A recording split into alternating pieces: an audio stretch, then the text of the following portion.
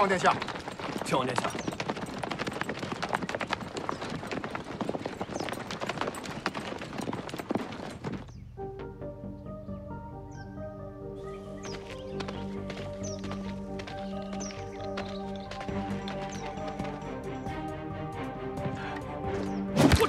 皇上信任，在此驻守，就是为了保百姓安居乐业，别遭盗匪侵扰。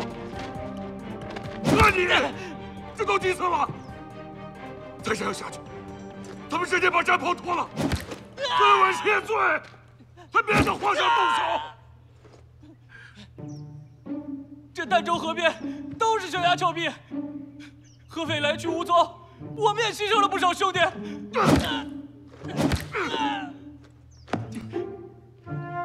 我们的兄弟血战而死，我们心疼。可儋州的百姓呢？他们连遭洪灾，饿殍遍野，他们的家人就不心疼吗？将军放心，接下来我们定会跟合肥拼命。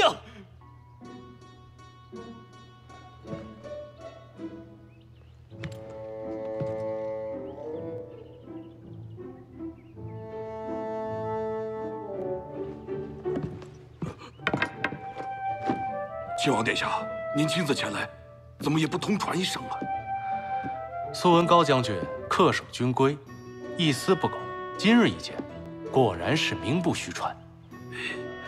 亲王殿下谬赞了，为百姓谋太平，这是不能掉以轻心的。所言极是啊。其实本王也领过兵，本王记得，擒贼不利，应当是杖责30军棍吧。 高将军，您好像还没有打完呢。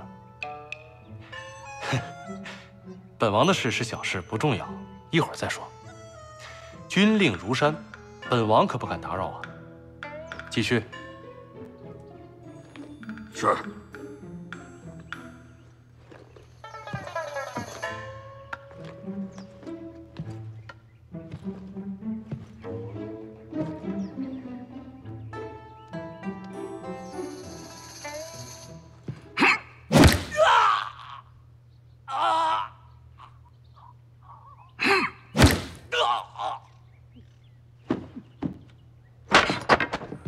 真不知道。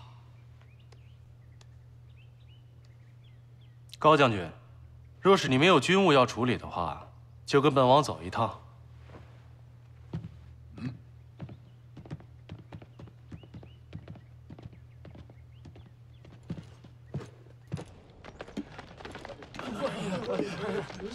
官爷，给点吃的吧！官爷，给点吃的！官爷，给点吃的吧！官爷。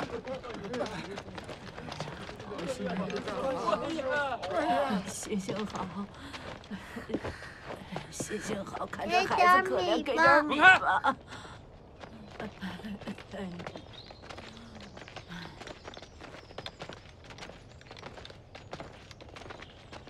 高大人，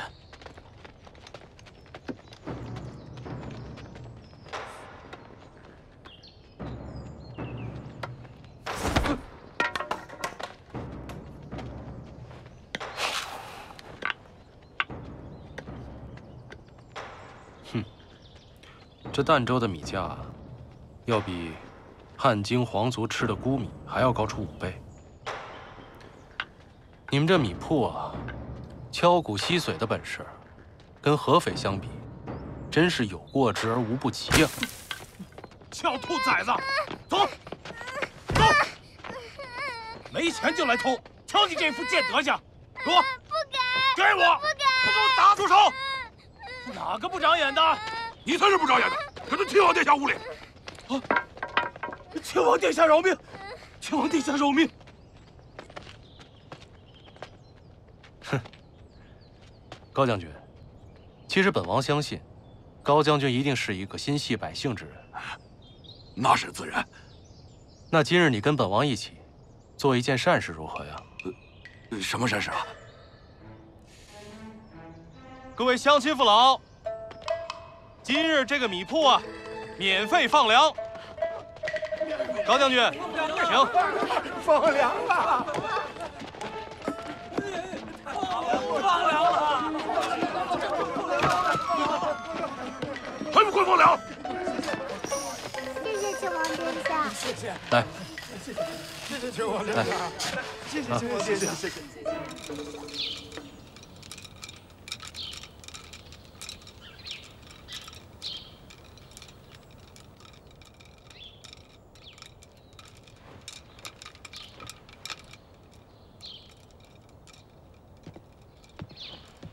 小姐，庆王带着高承贤去了陈记米铺，免费放粮。看来我送的大礼他已经收到了。沈帮主和九殿下一早也匆匆出门了。时间不早了，他们也应该抓到人了。陆姑娘，你到底何方神圣？沈帮主何出此言啊？差广便是那个内鬼，他想给高承贤传信的时候，被沈大哥抓住了。说来惭愧，差广就在我眼皮子底下，我却浑然不知。沈某在此谢过陆姑娘，若没有你大闹一场，我清河帮的百年清誉，可就毁于一旦了。儋州积贫已久，州府无能，驻军横行无忌，搅得此处商机全无。我不过是一个商人，希望我陆家辛苦建的码头是用来通航卸货的，不是给灾民栖身的。陆姑娘说得好，不过，我还是要跟沈帮主道个歉。道歉？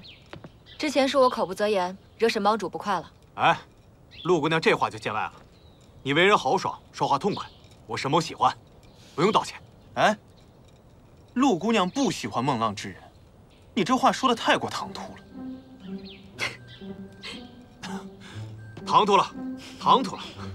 不管怎样，沈帮主也是拍坏了那张百年杉木的桌子，我还是要跟你赔上一赔。要不这样，我送你一个妹妹怎么样？啊？冬青，陆姑娘，使不得，使不得，心意我就先领了。你是不是该问问冬青的意思？就是，我同意，人家也未必答应。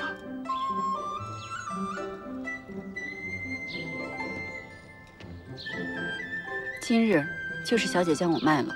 我冬青也不是说一个不字。别，陆姑娘，我还有事，先走了啊。失散多年的妹妹，只要是人啊，就会有软肋。我们替这沈帮主找到了失散10几年的妹妹。妹妹，这沈帮主寻他妹妹多年未果，哪成想这姑娘居然是被高承贤收回府里做了个丫鬟。找到她的时候，都已经被折磨得面目全非了。好在手臂上有个蝴蝶状的胎记，十分显眼。殿下这才把她认了出来。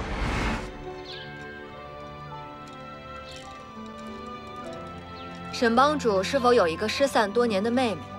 倾全帮之力寻遍天下五谷，兄妹2人至今尚未团聚，是否有此事？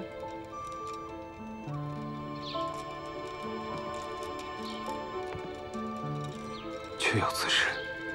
她手上有一个红色的蝴蝶形胎记，您看看是不是？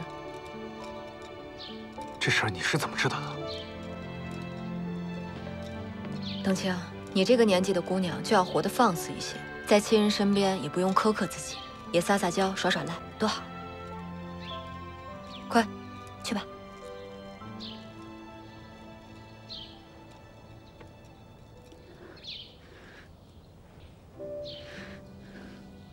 叫冬青。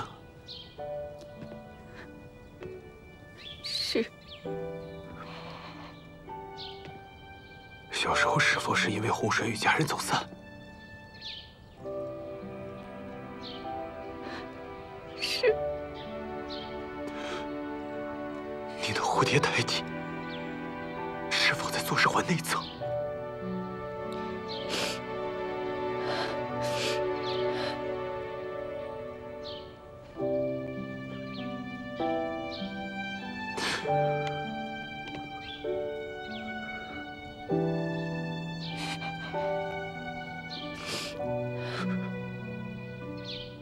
你真的是我哥哥吗？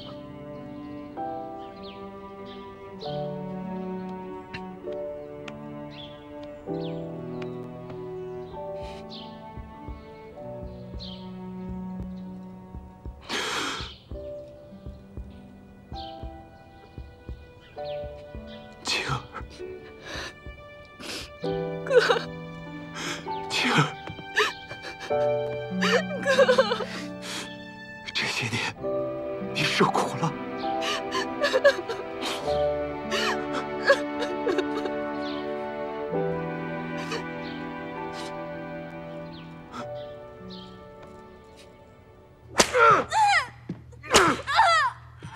什么狗屁的情况啊！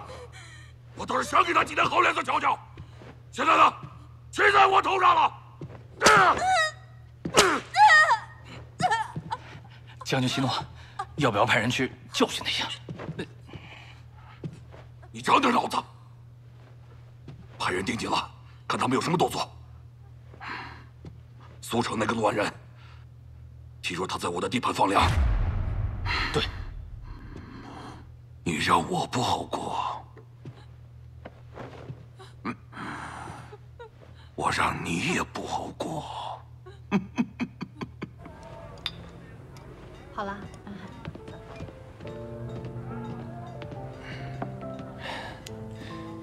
听说这些算命先生全都是用铜钱算命的，你不如也帮我算一卦吧。我又不是算命先生。你是不是算命先生？但是你知道儋州镇灾粮背后的真相。你知道，冬青是沈大哥的妹妹。好像所有的一切都是见到沈大哥之后，尽在你的掌握之中。这不比算命先生厉害多了？这世上有许多事情都是有迹可循的。你看着我不费吹灰之力，却不知道我花了多少力气。我这一路都是与你相伴，与你随行。你倒是费了多少气力是我不知道的。你这个小脑袋瓜想不明白，还是别想了。陆安然，我提醒你一句啊，我可比你大1岁啊，天天给我装老成。我可比你多活了10年。你看，就是这种表情。什么表情啊？看地狱的表情啊。好，我这个半仙就给你算上一卦作为补偿，好吧？来，你想算什么？不会是姻缘吧？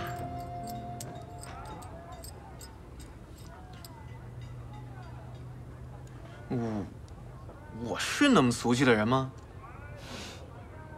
你给我算算寿数吧。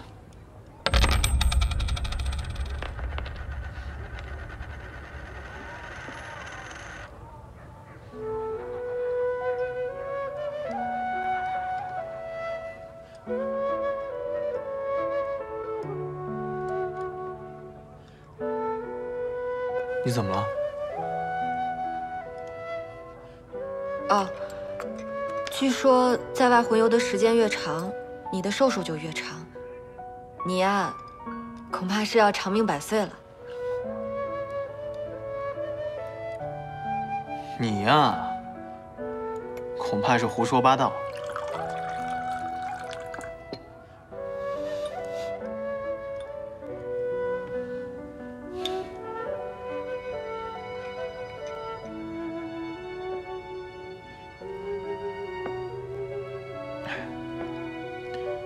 真打算把冬青留在清河帮了？这事儿得让他自己决定。这儋州一事了结之后，你自己打算怎么办？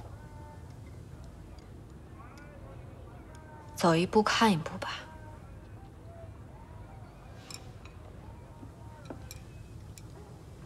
安然，若是我二哥接受了陆欣然，你还可以过回你自己想过的生活的，没必要卷入韩京城的漩涡里面。如此一来，我们还可以一起去整治儋州的水患。这里的地理和苏城很像，你肯定能帮上不少忙。完事之后，我们可以一起游历。我是说，我们一起去完成天下粮仓的计划。这少了你们陆家肯定……我还是要回到汉京城的，回到你哥哥身边。可你不是说……你觉得我会放心把陆家交给陆欣然这样的人吗？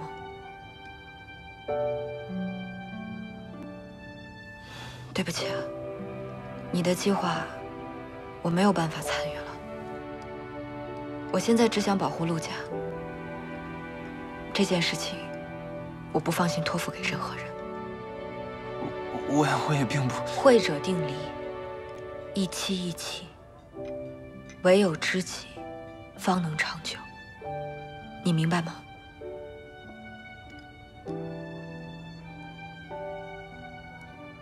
好。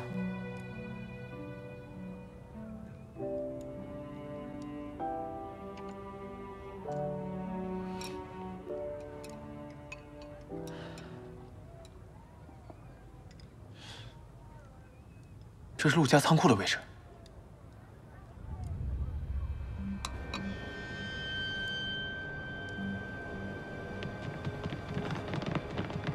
你俩上那边找火源，你俩去那边找。是，哎，怎么回事？大小姐，你们怎么来了？我们找了半天，这只有烟没有火啊！陆大小姐，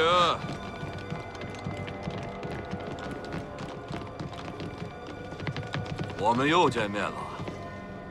哟，小侍卫也在呢，正好，黄泉路上做个伴，好歹也不寂寞呀。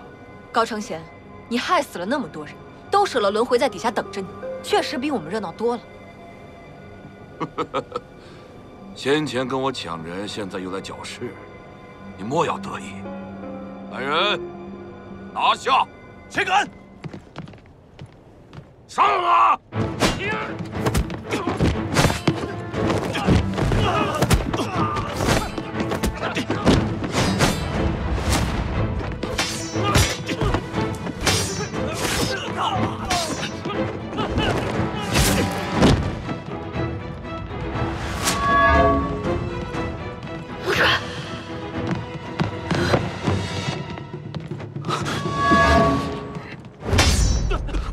朝烈，住手！殿下，二哥，二哥，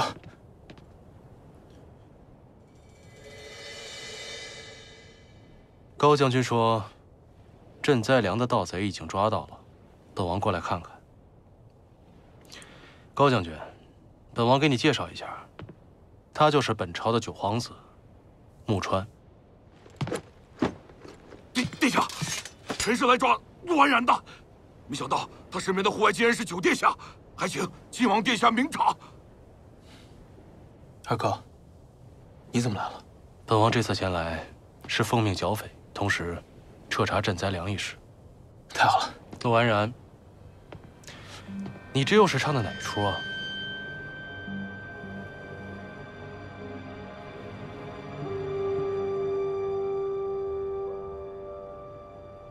启奏殿下，今天在盘查时，在陆家仓库发现了赈灾粮，定是陆家与合匪狼狈为奸，利用灾情大发不义之财。胡说！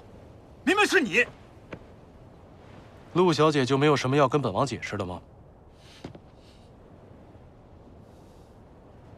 陆安然一介布衣，不敢跟殿下演戏，都是突逢意外，遭人陷害罢了。陆小姐向来运筹帷幄，为什么最近总是被人算计？难道是本王高估你了？高承贤，你要捉拿陆小姐，可有证据啊？来人，去拿一仓中粮来。是。早就听闻九殿下精通于农事，这是否是汉军的赈灾粮？想必九殿下自有分辨。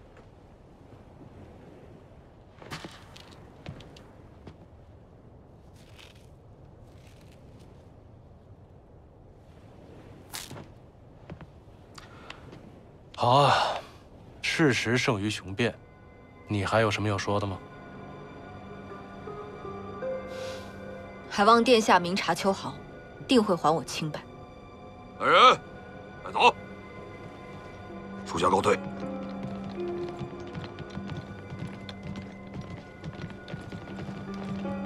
二哥，不是陆安然。我知道。知道？你知道还抓他？你对这个陆安然有多少了解啊？本王告诉你，他在苏城的时候给我留下信息，说在儋州等我。到儋州的几日，他又处处给我消息，就引导着我去彻查赈灾粮一事。你有没有觉得，这一路过来，好像一切都在他的掌握之中。我觉得很奇怪，这个陆小姐，她看我们总是看得清清楚楚，而我们看她，总是雾里看花，很难琢磨。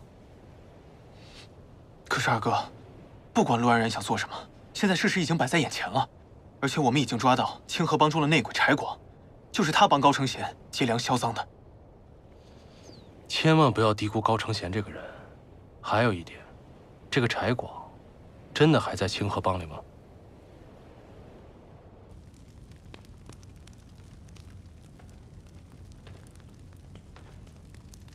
不愧是陆家大小姐呀！在牢房还能如此气定神闲。高将军才是志得意满，胜券在握。看来你是想通了呀。这一石二鸟之计确实精彩，既解了亲王殿下查你的危机，又报了苏城赌局的私仇。想不到你肥头大耳的皮囊侠，还是长了一副脑子的。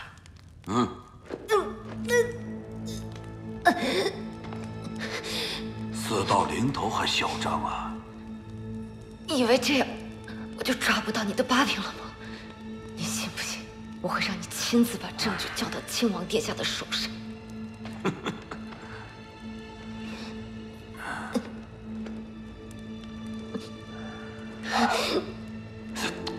别这么看着我呀，看得我心痒痒了。待会儿我指不定要对你做点什么。上来！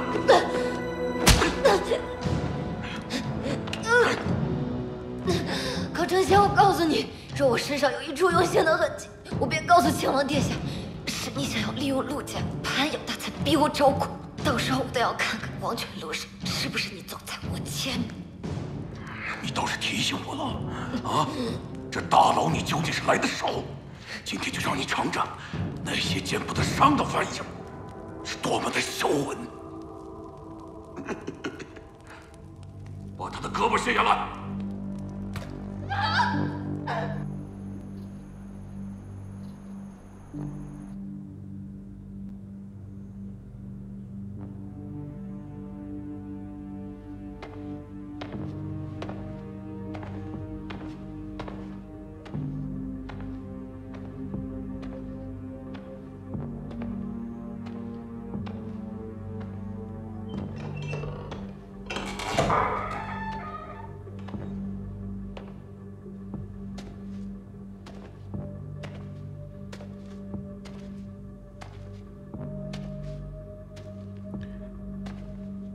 本王真是没想到啊，陆小姐竟然把自己弄得如此狼狈。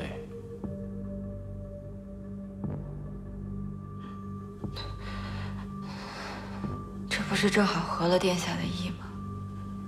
破坏与殿下的盟约，虽然并非我本意，但殿下对我一定是不满。高承贤将我折磨成这样，不也正好误打误撞，帮殿下出了一口恶气吗？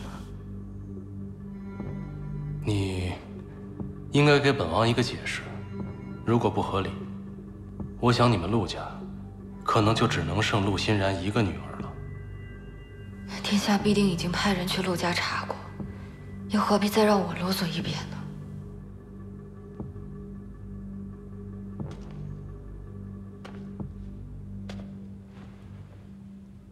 你觉得你说的这些话，本王能信吗？陆安然，你并非等闲之辈，你怎么会让自己险些丧命于内宅争斗呢？啊！殿下，战场上最难提防的，难道是正面的敌人吗？最难提防的是战友，是亲人，不是吗？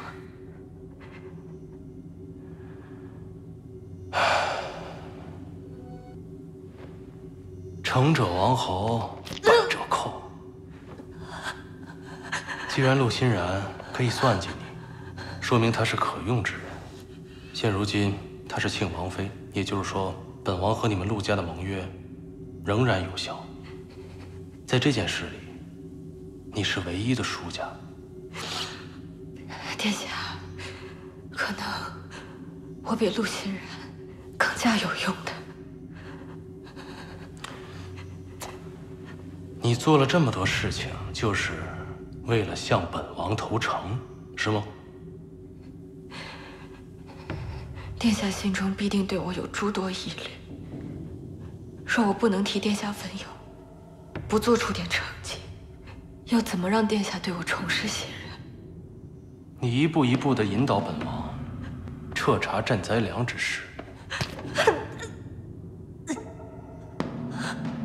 本王承认，你确实引起了本王的注意，但我一直以为你会安排更大的一场棋。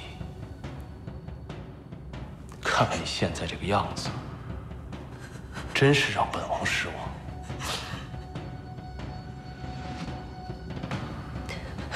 殿下，我还没死，你又怎么知道我不会翻盘？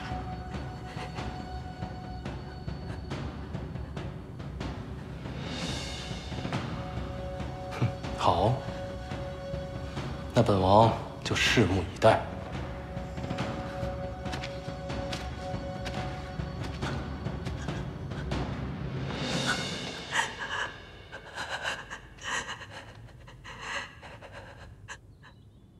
启禀殿下，昨日我在陆家码头的仓库里发现了赈灾粮，还请亲王殿下为儋州百姓做主。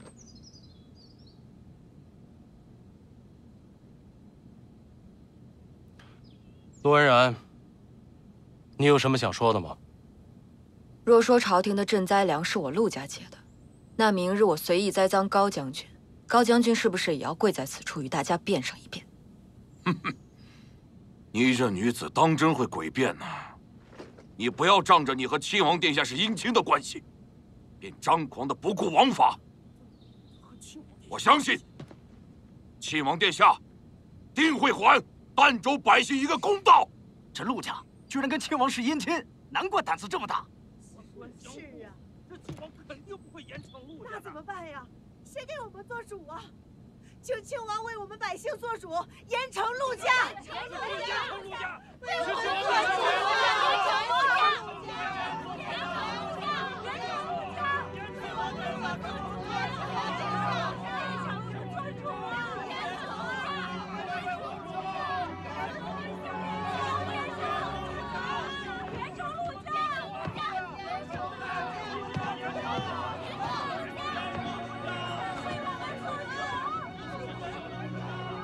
陆安然，这就没有办法了。想从本王身上得到什么，就要先证明什么。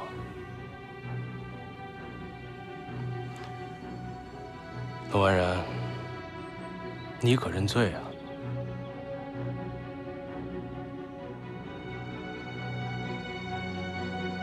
民女认罪。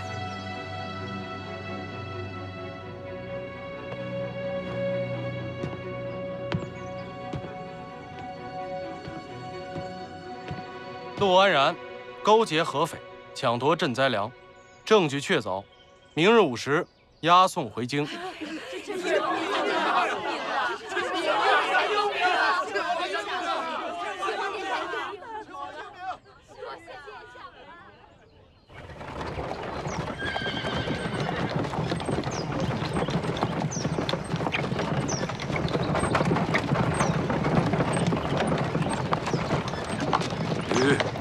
高将军，送到这儿了。要再送的话，就要到汉京了。哎，此女子阴险狡诈，若不多送几步，心里总是不放心的。就算她再厉害，也只不过是一介商贾，能翻起什么大浪来？也是。高将军，此次助力有功，本王会奏明圣上的。那就多谢亲王殿下了。告辞。这，恭送亲王殿下。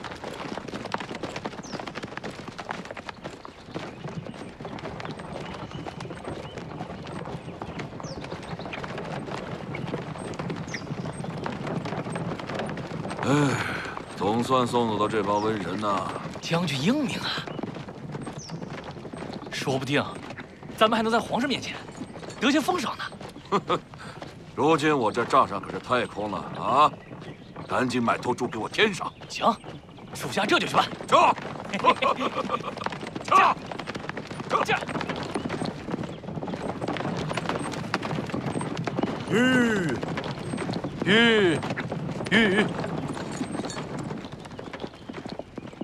赵烈，你留下。是。去。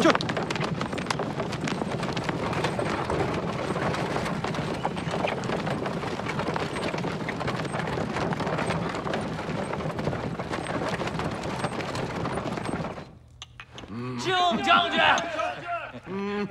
将军。哎，儋州这地方，钦差是一波波的来，又一波波的走，谁呀都别想在我们将军手底下讨了便宜。兄弟们说是不是？是。咱们将军这人，那可真是有勇有谋啊！啊，不仅将祸水东引，还使得一手离间计。九皇子啊，怕是要跟二皇子心生嫌隙了。哎，就会拍马屁啊！对付几个毛都没长齐的黄毛小子，要什么用？要什么谋？啊，夸张了。今天开心，喝酒！哎，太敬将军！喝酒！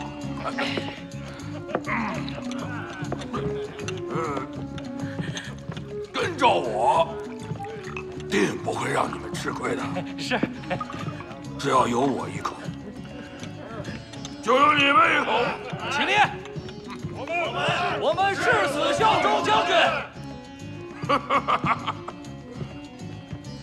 来人，上大菜！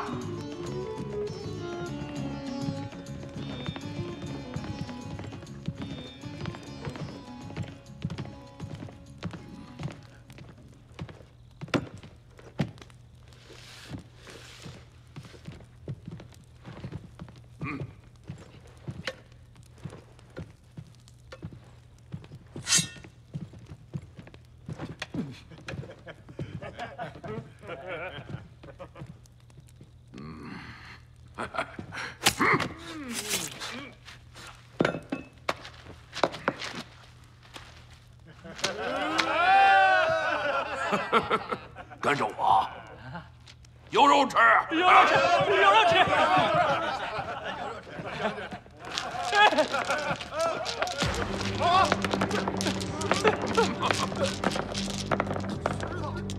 怎么都是石头啊？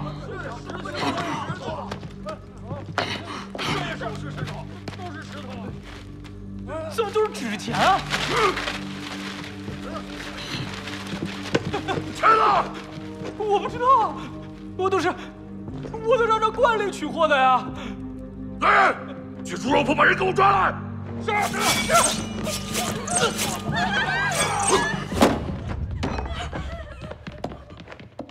是，谁干的？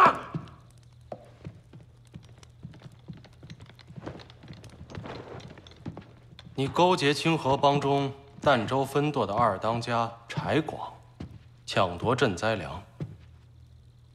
你还嫁祸给陆家，现如今人证物证俱在，你还想抵赖吗？你没有出城，你假意押送那个陆安然，结果回来就是为了给我一个回马枪。高将军特意将我送出这么远，我于心不忍，想着无论如何也要跟高将军当面道个别。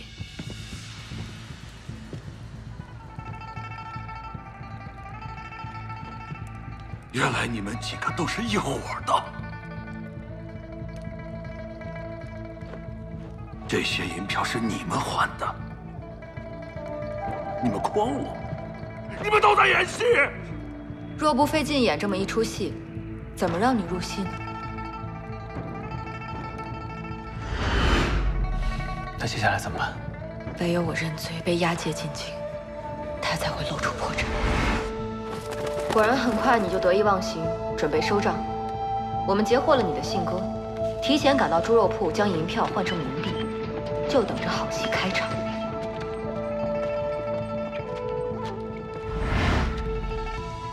事到如今，你还有什么要说的吗？既然一王保不住我，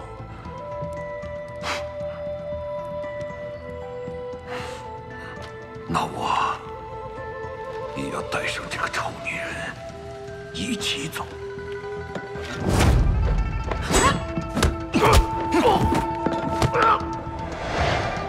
不知死活！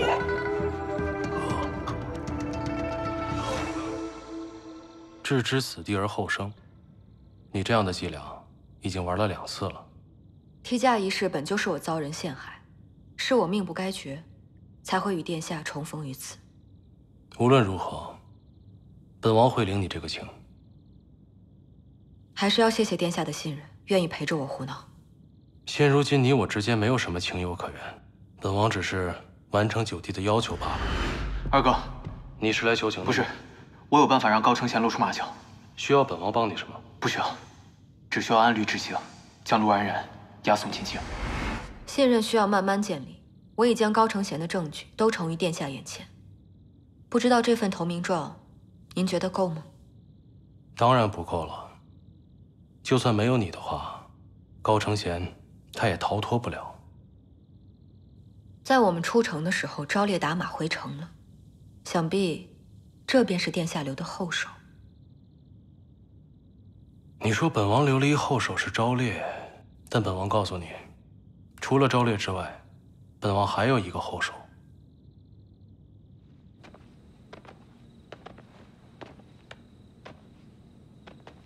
看看这是谁？柴广。柴广怎么会在殿下手里？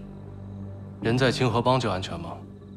你们可以抓人，本王就可以抢人。殿下是什么时候抓到他的？10天前吧。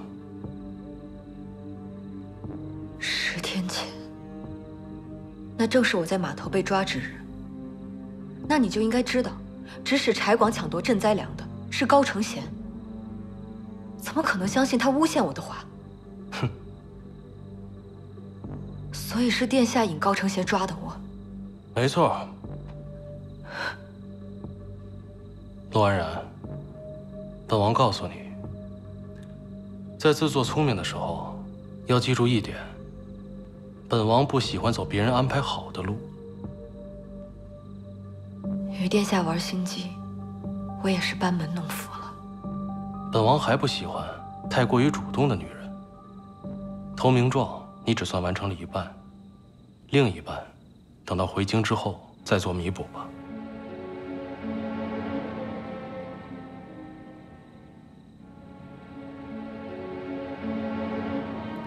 你为什么这么看着我？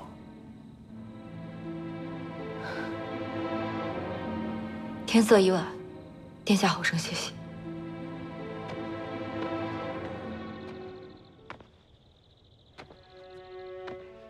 帝王之心原就是要断情绝爱，初见便是。王府中的种种野事，都是假的。陆安然，你到底过的是怎样的一生？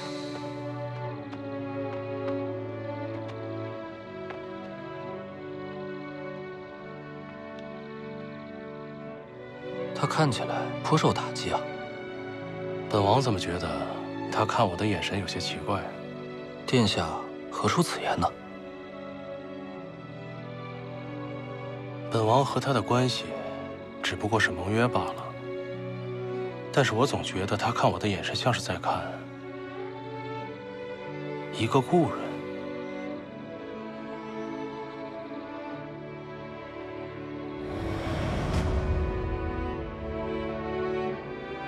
陆安然觉得自己对穆泽只余下恨了，可当他再一次跌入穆泽的圈套之中，即便这圈套与之前相比是那样微不足道，他仍感到了伤心。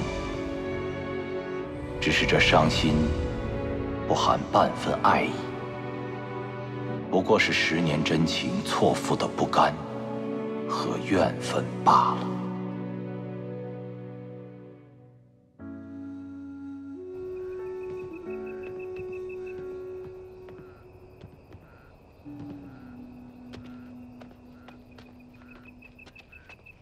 你跟二哥谈得如何呀？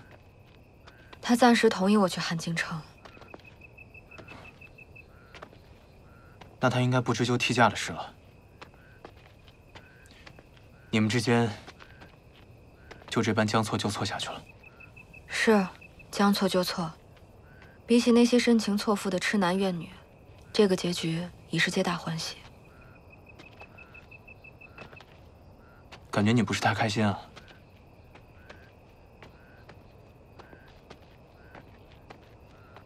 你是不是觉得我二哥只顾着皇命，没有顾及你的安危？不是。你不知道，我二哥这么多年攒下这么多军功，才得以在朝中立足。为了自保，有时候做事确实需要谨慎些，但他绝不是罔顾公道的人。公道？我从小和他一起长大，虽然他有时候做事确实不够磊落，但对付朝中那些吃人的手段也是迫不得已。既然你们要结盟，我不希望……别说了，他是什么样的人，你心里真的清楚吗？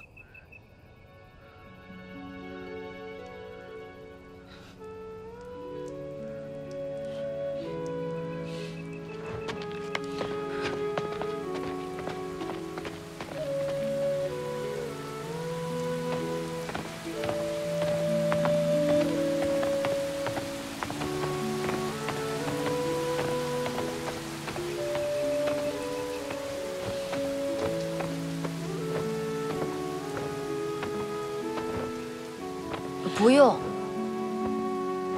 你身体本身就没好透，加上在狱中吃了那么多苦，别逞强。木川，我确实不太了解，你们好像都有秘密，心里多少都有一些难言之隐。你是如此，我二哥也是如此。但人心幽暗处的地方，本身就不需要别人知道。你只需要了解自己的心意就好了。我只知道我二哥过得并不快活，特别想让他快活些。陆安然，你也是如此。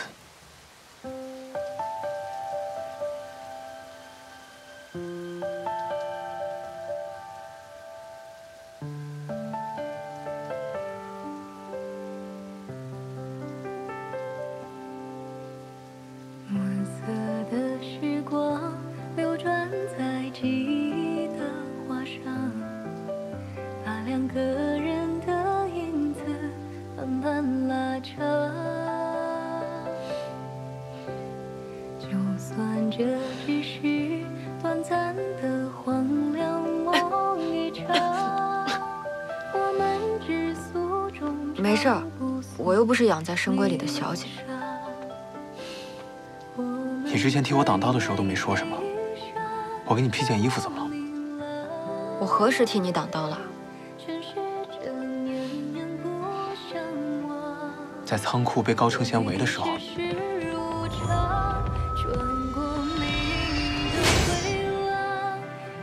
你看错了。你说的没错，了解一个人确实很难，毕竟言语也会骗人嘛。但是行为却不会骗人。虽然我觉得现在已经了解你一些了，但是长路漫漫，我们还有的是时间，对吧？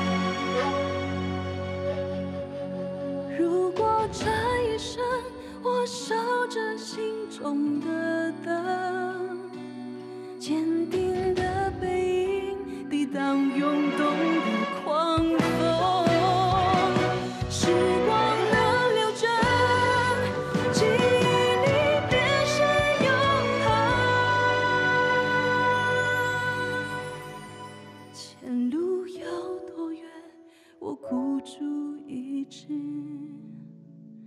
是归程。